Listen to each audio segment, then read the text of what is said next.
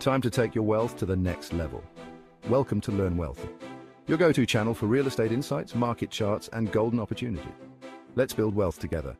This video is not financial advice. We are not attorneys, CPAs, or financial advisors. This video is made for entertainment purposes only, so do not take them as financial advice. We do not know your personal specific financial situation. We suggest you seek an actual financial advisor for real financial advice.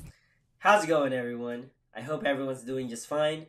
It's me again, your host, James Santiago. Today's episode is going to be juicy. Today I want to talk about the Buffett indicator and what it does. Watch till the end, because we're going to use the Buffett indicator along with other indicators to see if the market is overvalued and is headed for a correction. Or maybe it can sustain the upward trend that we've been seeing. Welcome to our channel, Learn Wealthy. In today's video, we're going to do a deep dive into the Buffett indicator, a metric that Warren Buffett himself has called the best single measure of where valuations stand at any given moment. But what exactly is it, and how can it help you understand the market? Let's break it down. So before we get into it, let's check out the man himself, who this metric is named after, Warren Buffett. So some say Warren Buffett is the greatest investor of all time, huh? Not sure about that. There's definitely a lot of them cuter and sexier than Warren Buffett. Like Charlie Munger, for example. Alright, let's get into the Buffett indicator. What is the Buffett indicator? The Buffett indicator is essentially a ratio that compares the total value of the stock market to the country's GDP, gross domestic product. Here's how it works. You got the market cap. This is the total value of all publicly traded companies in the stock market. It is calculated by multiplying the stock price by the number of shares outstanding for each company.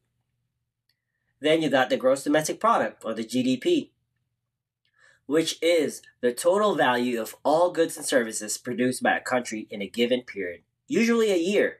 The Buffett indicator takes the total market cap and divides it by the GDP, giving us a ratio. What does this ratio mean? If the ratio is greater than 100%, when the market cap exceeds the GDP, it suggests that the stock market might be overvalued. Investors might be paying more for stocks than what the economy is actually producing. If the ratio is less than 100%, if the market cap is less than the GDP, it could indicate that the stock market is undervalued, meaning the stocks might be relatively cheap compared to the overall economy. Historically, a Buffett indicator ratio of around 70 to 80% has been considered fair value. However, this can vary depending on the economic environment and market conditions. Why is this important? The Buffett indicator is important because it provides a big picture of the market's valuation. While it's not perfect and shouldn't be the only tool you use to make investment decisions, it can be a helpful guide to understanding whether the market is in a bubble or if there might be buying opportunities. Some limitations of the Buffett indicator are globalization and interest rates. Globalization, with many companies generating significant revenue outside their home country, comparing just the US stock market to the US GDP might not give a complete picture. And interest rates. The indicator doesn't consider interest rates, which can also affect stock market valuations. So, to sum it up, the Buffett indicator is a useful tool for gauging the overall valuation of the stock market. But like any financial metric, it's best used in conjunction with other analysis. Keep in mind the current economic context. And remember that no single indicator can predict the market with certainty.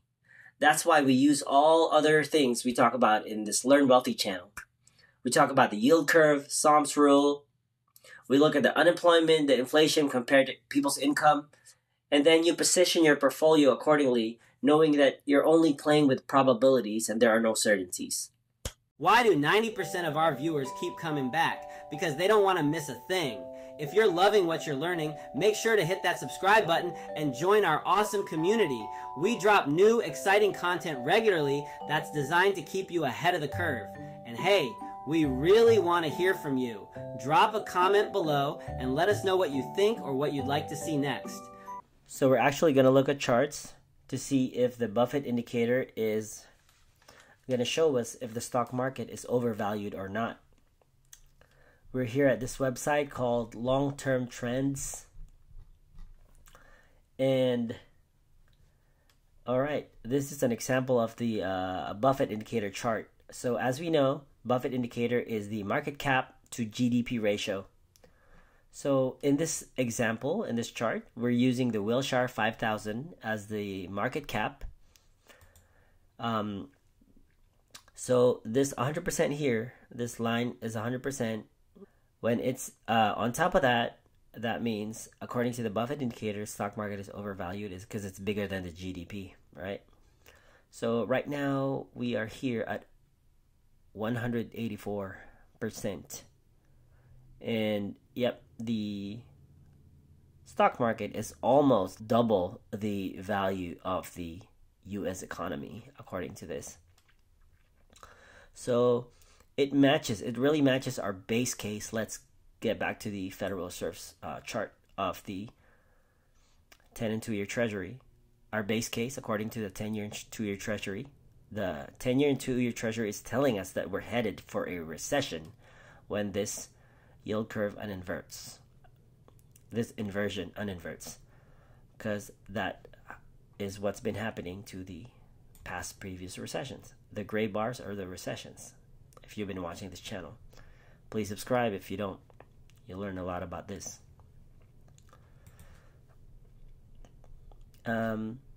Let's go back to long-term trends.